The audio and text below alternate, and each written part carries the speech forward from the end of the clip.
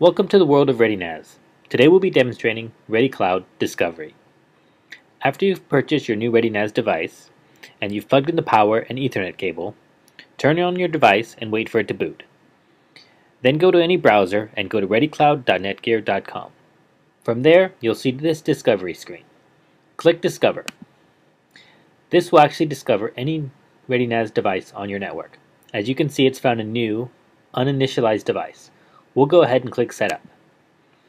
Now we're given two options, ReadyCloud mode and offline mode. ReadyCloud mode allows you to set up your device for easy internet access. We're going to use that. I have an existing ReadyCloud account. If you don't, you can set one up. The ReadyCloud accounts are easy to set up and they're also free. Once we set up and log in with our ReadyCloud account, we're allowed to change the device name. So in this case, I will change the night. You can change your time zone as well. After that, it's going to ask you to click the backup button on your ReadyNAS device.